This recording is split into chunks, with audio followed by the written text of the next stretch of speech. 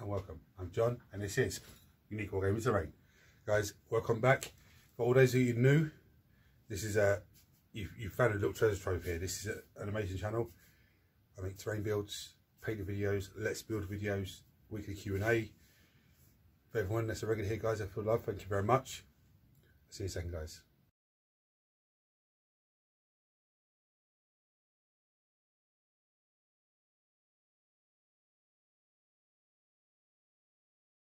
Right, so what am I making this week?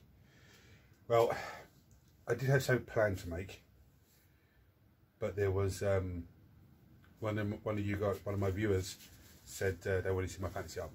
So I'm planning to bring that out for next Wednesday, but I need space on the table. I don't want to be making the build and everything's everywhere and I spend time sorting it out and blah blah blah. So I've gone on to the next build I'm going to do, which is really a follow on from what I'm doing here. But what I would want to do is a freestanding piece of terrain, but I want to do it in a way that you can use it on its own, just to play on its own, like a gaming board. But you can also add it to other terrain, and you know, look, it doesn't look out of place. It looks fantastic. When I was making this bad boy, I actually came across 2 squares of polystyrene, and they're thicker, or they're not as thick as the boards. So that's where we're going to start. Okay, I'll see you then, guys. Right, so these are the 2 set pieces. So I believe they are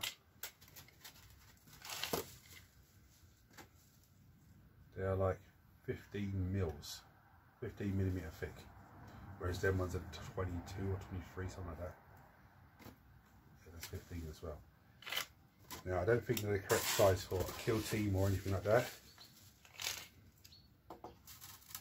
It's 13 inches by 13 inches. So where these came from, I think there was a box of something electrical, I think. Had one at the bottom, one at the top. I can't remember what it was, but that's where they came from. So what I'm thinking is just go into town on them to make it you know, two tiles that can be used really easily in games of Necromunda or Killteam. Absolutely fantastic. Even though they may not be the correct size board, they could be used for that, or they could be used either in the table or used together, and then you have other bits coming off. So the only bits of bits of terrain, but the only bits of anything that models can move through is the terrain. Yeah, like rooms and corridors and stuff like that. But I want to make it so it's multi-story, so it's going to look amazing. Always does. But I want to make it so it's freestanding, so I can actually put it onto the gaming boards if I want to. So I could add them down and put that on top as a freestanding piece of terrain. Or they can be by themselves. So that's the basis I'm going to start. I've got loads of bits of polystyrene here and everywhere. Big bits over here, big bits over there. And look, see what I've got, interesting shapes and stuff, and start making a plan. Back to you soon, guys. Right, I seem to have jumped ahead a little bit. I just done something, and then I reviewed the footage that I'd already filmed and realised I hadn't even shown you what the setup was going to be, which is not a big issue. So I got this material. This is that lovely material that goes into the fridge or the cupboard. A little bit bunged up today. It stops things sliding across the place. I had an off-cut piece, so I cut it into strips, and I then cut it into squares. Now I didn't measure anything. I just cut it by eye. I tried to get it as straight as possible, but it's difficult to do it when you've got circles looking at you. Now what I'm going to do is I'm going to hot glue these onto here, okay, to give me a nice base. I don't know if I've got enough here. I've got 2 tiles to do, but one of them is I've got the ideal layout for it already, but the other one I'm not too sure on yet. So I'm going to hot glue them on, and I'll come back to you then, guys. Sorry, I put the base material down on the polystyrene, and then I just went into my little world and started carrying on. I thought, oh no, I need to show you this. So here we are so far. The only mistake I've made, I should have painted the polystyrene black first of all, so you won't see none of the white coming through, but that's not a big issue. That's where we're at so far. Okay. Now this clear bit is, that's what it was originally. Okay. It was shortcake biscuits. They come in a big box, and that's the packaging they came in. 2 rolls, as you know. Yeah. This is a bigger 2 roll bit. I'm going to use that for piping and sewerage. So I just got a little bit carried away there. Now the aim for here is to stick another second one on here, so I've got the height, so I can, the Necromunda Terrain that I've already made can be leveled up to the same height. You know, I know there's that much gap at the bottom, but it's not going to matter if it's a little drop or a little higher. It doesn't matter, especially not Necromunda. This nice little walkway through. Cut off the ends. I had to actually do a test piece. That's how it started. I cut off a piece of this one. Yeah. Put some hot glue on it to see if it would melt it, or if it was, because I was expecting to use PVA glue to put it together, and it didn't melt it. So I was like, right, okay, and I just started working away and just. So I'm gonna carry on. I did have originally a piece of polystyrene up this side to make like a wall, but I'm not sure. I might still have a piece of polystyrene there, but make it so it's the height of 2 of these. Yeah, these 2 roll bits, so it all lines up nicely. Yeah, I'm going to just finish off putting the last bits on here, and then I'll come back to you and show you what it looks like then. I still have to get a brush and black paint, go around in between the tiles, which I should have done, which I'll do on the second piece. Just give that good paint over first of all. Guys, see you in a second. Right, so here we are. Okay, got so carried away. Now these are the same height. Obviously the polystyrene bit here is a little bit smaller, but it's not a big issue. Like I said in Necromunda, I can actually put a piece of board across the top here. Now I do have a piece that comes out and covers these 2 and this one at the back here. So there's, you know, I didn't want to put something on there permanently, but then I don't want it open all the time. I'm going to still decide what I want to do there. So I'm going to give it a spray down now, give it undercoat black, and then just decide what I'm going to do afterwards. Because I've just got a piece of polystyrene. I've got a black rattle can. It's a new spray that I'm using. It cost me €2. I just tested it out with a bit of polystyrene, and it didn't melt it. So I'm going to just apply it straight to this, and if it works, that's going to be my new terrain spray. So, and if it does, it works fine, I'll let you guys know about it and where to get it from. Let's do the same, guys. Right, the first piece I test sprayed on, fine, didn't melt. I was like, oh, okay, great, I found something amazing here. I started doing this one, and on the whole, I've just missed a bit there, I see that. On the whole, it's okay, but as you can see, look, it's starting to just bubble away a little bit here and there. Yeah, it's not that bad. It's not as bad as it usually is. It's just I just didn't want it to be. I would have preferred it just to go on there, but you know, hey, looks like I'm still going to have to go over a brush. But I can just leave it to dry now, and then check the damage afterwards. See you soon, guys. Right, so showed you the first piece. I'll give you a little snapshot of it in a minute. But I sort of messed up with the spray. It sort of started melting away, but on the test piece it didn't. It's probably a different gradient in the polystyrene, I would say. So I had to end up giving it underspray over the top just to neutralise the spray effect, but still give a black undercoat.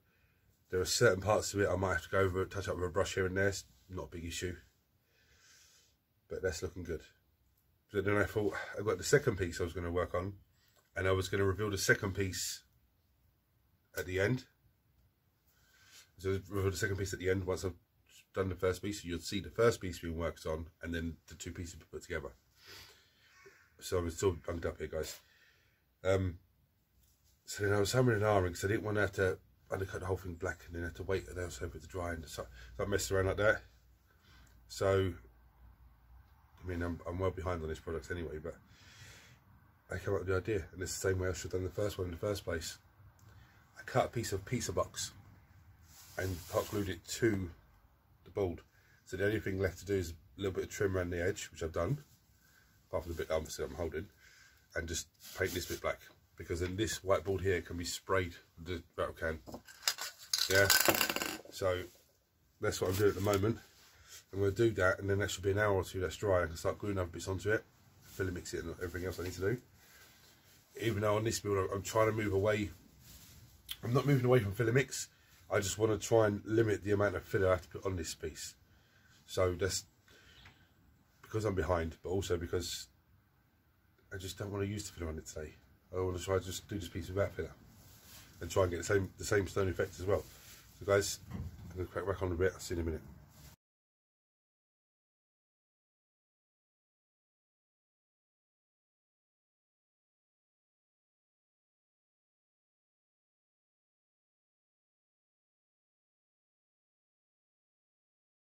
Right, you see the pretty pictures.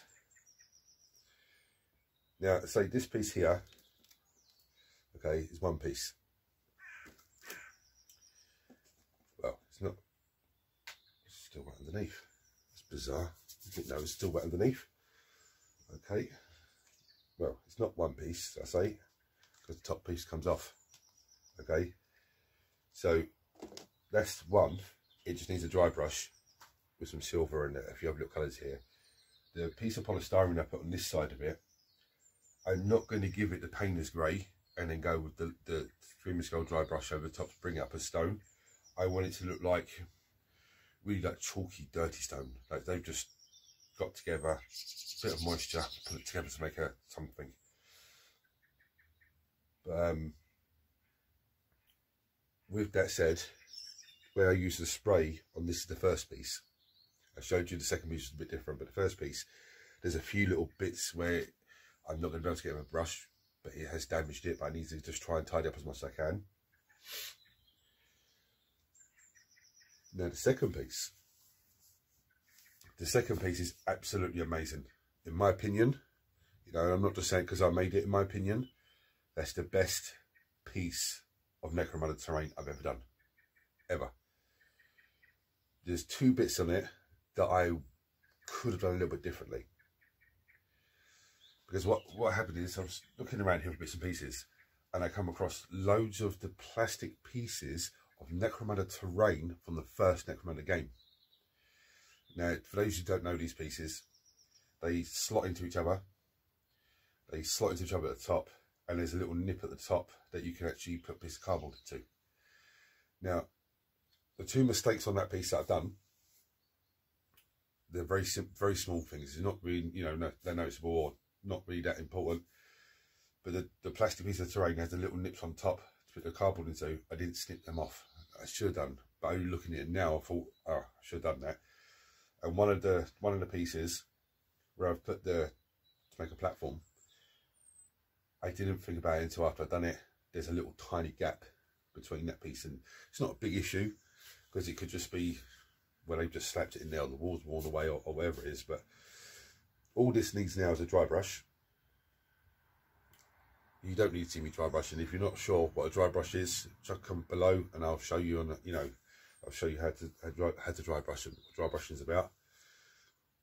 Dry brush the other piece, and then what I'm going to do is I'm going to set them up. I'm going to do a ground reveal, and I'm going to set them up so you can see them. I ideally want to have a model on each one facing each other, okay, and take a picture, and then move the piece of terrain with the model still facing the same way it was in the first place, in the same position, and just show you how many different combinations you can do. Obviously I'm not going to show every combination because it's a lot, and then show you some prick pictures with some models on there and other bits of terrain that I've done on the channel for Necromunda tied in together. Now I do apologise, I don't have Necromunda gangs. I only have 40k models. That's something I hope to rectify in a couple of weeks, maybe a month or two. Get a couple of Necromunda gangs in, let's build video, paint video, and then I've got them for pretty pictures. I'm still a bit bunged up, guys, so I do apologise if I come across a bit snuffly. So I'm going to dry brush these and then give you some pretty pictures. So guys, you know, if you've enjoyed this video, hit the buttons for me. I'll probably say it again at the end, but see you in a second, guys.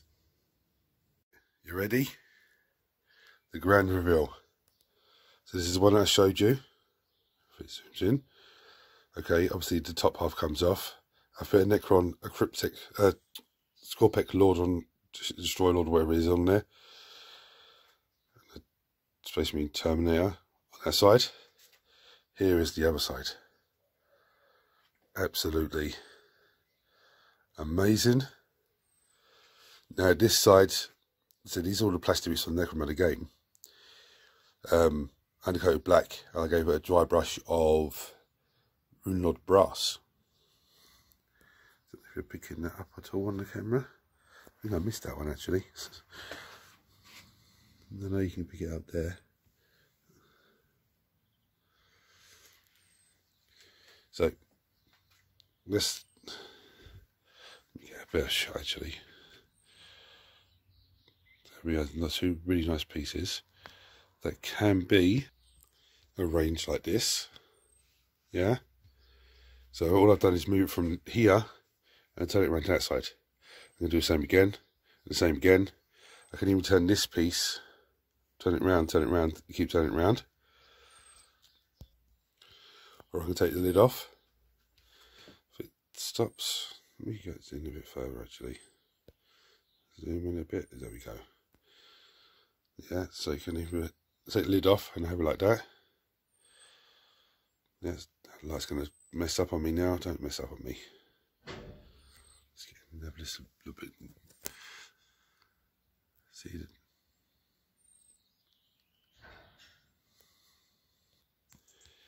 Now I've just put the roof back on. Put Mr. Man down here. I've added the walkway. Yeah. To this bad boy. Yeah, this is from a little while ago. I think it was actually last terrain build, but it was a couple of weeks ago that one was.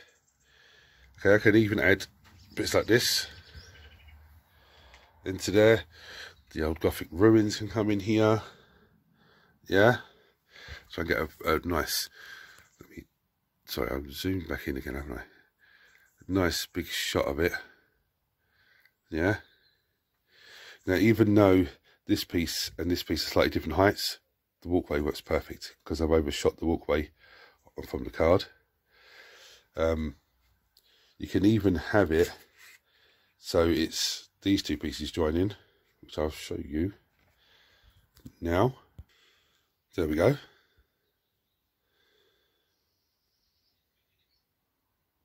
Absolutely, I'm so happy with this piece. Absolutely blown away by it.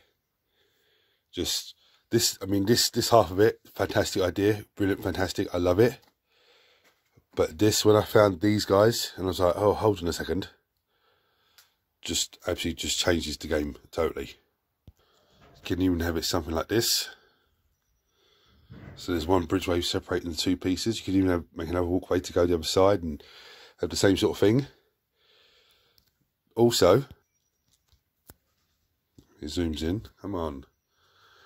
You can also flip the walkway and it's like an air duct, but you just walk across the top of it. That's just absolutely insane. So have a good closer look at this guy and get the lighting right. The light seems to let me down over the last couple of videos. Then this piece can come off. Go here. Then you've just got all this space as well. Yeah, you have one gang here, one gang on the other side, and away you go. Objective could be in the middle here somewhere. You can have Killteam here, Killteam over there, and then again something in the middle. And yeah, it's just absolutely amazing piece. So guys, if you enjoyed this video, please like and subscribe, turn on your notifications.